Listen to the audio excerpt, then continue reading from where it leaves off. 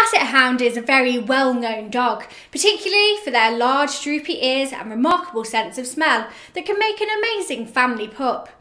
In today's video, we'll be comparing the Basset with their close relative, the Bloodhound, an intelligent and highly active breed with an even more powerful sense of smell that has given them their role as service dogs.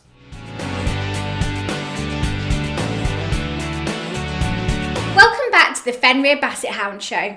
It's great to have you here, and if you're new, my name's Rachel and I'm the co-founder here at FenrirCanineLeaders.com. This channel is here to help you raise wonderful pups of your own and to become perfect puppy parents to offer your dog a wonderful, healthy and fulfilled life. So to make sure that you never miss a future video about our four-legged best friends, hit the subscribe button and turn on the notification bell. So let's jump straight into today's video and find out which of these pups could be the best breed for you. The Basset Hound was first bred to help hunters. French aristocrats bred them from bloodhounds to use when they went out hunting, specifically in tracking many animals including rabbits and hares.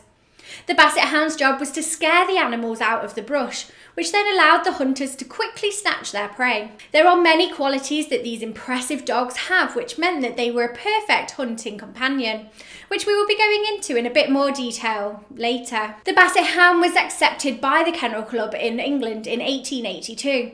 And the English Basset Hound Club was formed. As I have mentioned, the Basset Hound was bred from the Bloodhound. The first reference of the Bloodhound was actually in a poem titled William of Parline, 1350, by Sir Humphrey de Bohun, where the dog is portrayed as a careful hunter who is on the trail of two bears. Early scent hounds, ancestors of the Bloodhound, were known as St. Hubert hounds, bred by monks of St. Hubert's Abbey. Francois Hubert was an avid hunter who was searching for a breed of dog that would be capable of following old scent trails. The first official record of the Bloodhounds being used as service dogs was in 1805, where they tracked thieves and poachers, although there are stories of them being used for this role in the 16th century. The modern Bloodhound was developed in England and made its way to America in the colonial era. The Basset and Bloodhounds are similar dogs from the same family, but they're very different in size. Male Bloodhounds stand at 25 to 27 inches and weigh 90 to 110 pounds, with females 23 to 25 inches weighing 80 to 100 pounds. They're much taller than the Basset, who stand at no more than 14 inches at the shoulder, but are heavier dogs weighing between 50 and 65 pounds. Bassets have smooth and short hair which is dirt and water repellent. It has a dense coat to protect them in all weather types. Their skin is loose and elastic-like, which gives them their typical droopy hound appearance. Most common Basset coat colours are a tricoloured, which is tan, black and white, brown and white, or red and white. Apart from needing to clean the Basset's ears and facial wrinkles and the wiping of the drool that they produce, Bassets are easy to groom. Bloodhound coat colours include black and tan, liver and tan and red. You should brush both the Bloodhound and Basset Hound weekly to keep their coats smooth, healthy and to remove excess hairs. Bloodhounds' coats are loose and thin to the touch around the neck and head. The skin hangs in deep folds, and as the dogs lower their heads, the skin falls loosely, specifically over the forehead and sides of the face. The loose folds on both breeds are what help to trap scents from the ground to their nose. Basset Hounds are known for having a placid personality, and in the home they tend to be calm and enjoy time to nap. They are very loyal to their human companions and have a friendly and gentle nature. Bassets were originally bred in packs, which make them great as a family pet and with other animals.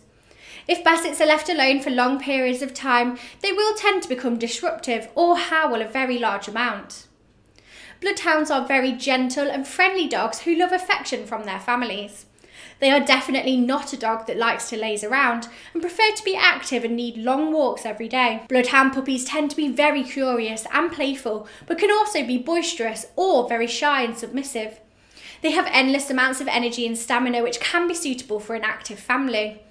Their kind nature makes the breed sensitive towards children and other animals, and they can make a fantastic addition to a family who are willing to put in the required level of activity that this energetic dog needs. Having any breed will be costly to an extent in order to take care of them, so if you don't feel that you can afford to look after your pup, then we would suggest waiting until that you feel that you are able. Basset breeders over the years have been breeding them to look a certain way, but these changes can now cause them to be at risk of more health problems. One example of this is their excess skin and ear length, which can both lead to skin diseases, major inflammation of the skin, hair loss and scarring. Their deep, low body can drag against the ground, causing more issues with skin diseases, and they can have problems with becoming overweight. The way that these pups have been bred means that they can suffer from different bone and joint issues, ear and eye problems, and skin diseases and infections, all of which could become extremely expensive for you. So we would highly suggest that if you don't feel that you could care for them in the way that your pup might need, then you should look at another breed which is less costly. Bloodhounds are generally healthy but are prone to quite a few different health conditions, which can include hip and elbow dysplasia, thyroid conditions, eye problems, epilepsy, serious digestive issues and skin conditions. Training a Basset Hound takes a lot of patience due to their independent attitude. It takes really consistent training and a lot of determination when it comes to showing them that you are the leader in your home and not them. They have been known for their stubbornness when it comes to listening to commands. And so a lot of effort is needed to show your dog that they need to listen to what you have to say. If you are not up for this required level of effort to train your dog, or simply won't have the time to put into it, then the Basset Hound will not be the most appropriate pup for you. Without this consistent training, the breed can become quite disruptive in their independent nature, which becomes extremely frustrating to you as an owner. The Bloodhound is generally known as being strong-willed, stubborn and determined, alongside being docile and affectionate. They can be wary of strangers, so training and socialisation from a young age is extremely important to increase their confidence and to grow into a well-rounded dog. Both dogs can make very loving family companions. We recommend that you do a lot of research before deciding on which dog breed is the best match for you. So I really hope that you enjoyed today's video and that you found it helpful.